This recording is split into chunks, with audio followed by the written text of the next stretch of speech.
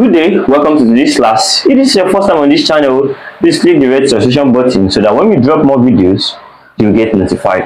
And again, if you have not watched my fourth video on overhead absorption or overhead generally, please do well to watch it. I'll drop the link under this video.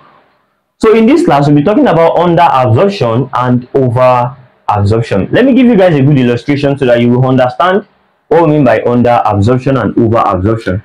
And let's say the rent, which is my overhead that needs to be absorbed, is $1,000. Let's say $1,000.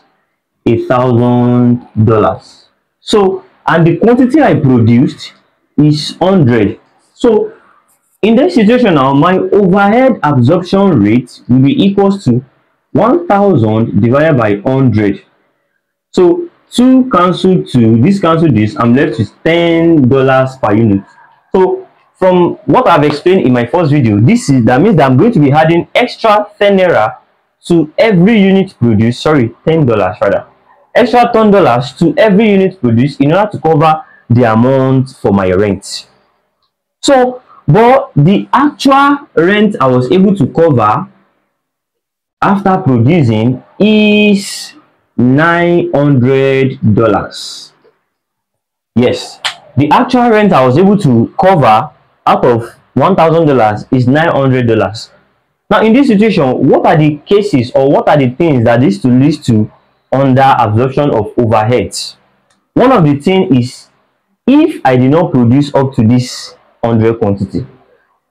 According to my calculations, for me to be able to cover my rent, I have to charge $10 on how many quantity? On 100 quantity. But I end up producing my actual quantity produced, I end up producing $90.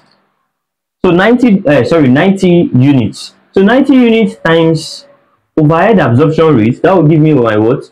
$900. So, and that does not cover my rent, which is $1,000. So in most situations, this is what we call under absorption. This is under absorption.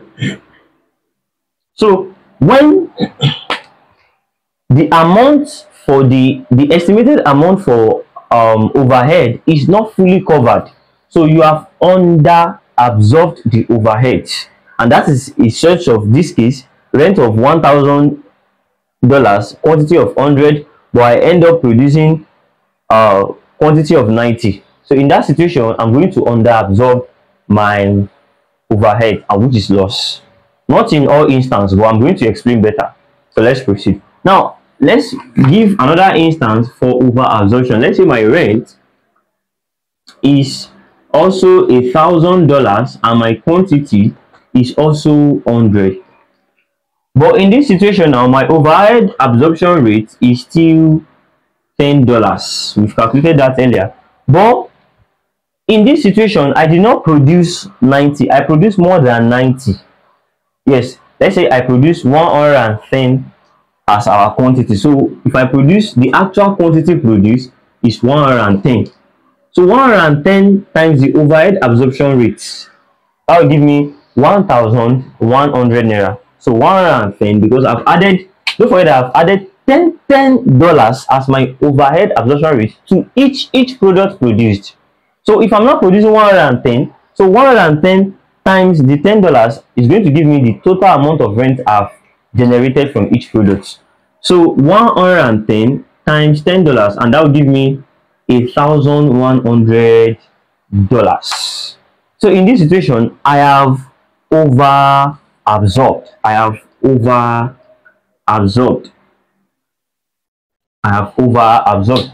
in this situation, I have under absorbed. So in this situation now, you say it is under absorbed. In this situation, you say it is over absorbed. So how do we treat under absorption? We treat under absorption as loss. Whenever you have any case where there's an under absorption, you treat it as loss.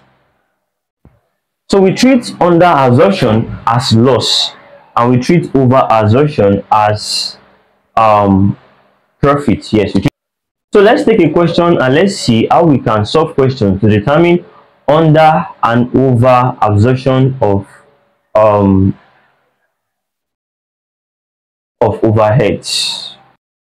So now we have a question that goes thus: budgeted overheads is 600,000 naira, budgeted labor hours is 60,000, actual overheads is 600,000 naira, actual labor hours is 64,000. So calculate the over or under absorbed overhead. So to calculate the over or under absorption overhead, the first thing you need to do is to calculate the overhead absorption rate. So overhead absorption rate, which is OAR.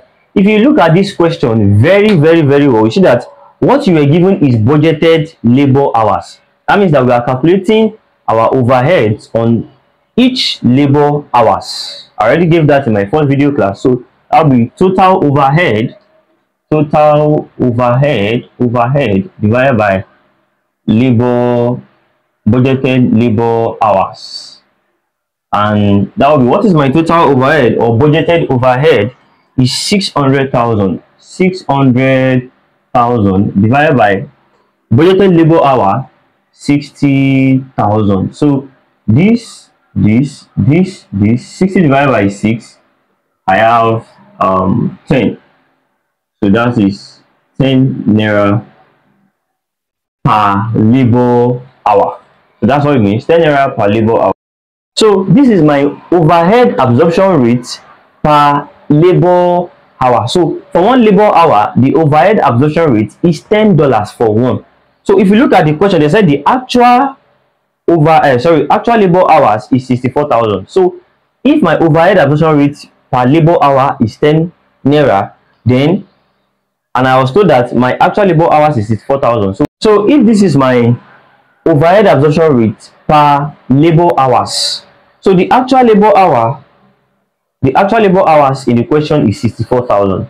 So to get my actual overheads will be 10 naira, which is one labor hour, times the actual labor hours spent, will give me my actual overhead. So my actual overhead will be 10 naira times, what is the actual labor hours? 64,000. And if I should multiply that, that would give me 640,000 is my actual overhead. So my actual overhead is 640,000, and my budgeted overhead from the question, my budgeted overhead is 600,000. So if I subtract 640 minus 600,000, I'm going to be getting 40,000 naira. So this 40,000 naira, how are you going to interpret it? Look at it. The budgeted overhead that needs to be covered is 600,000, but I have actually covered more than it, because this is my actual. I need to cover 600,000 rent, which is my budgeted, but I have covered 640. So this is what we call, in this situation, we call this over absorbed. Yes, overhead has been over absorbed. I'm supposed to absorb 600,000, but I've absorbed 640,000. This is over absorption of overhead. So the amount over absorbed is 40,000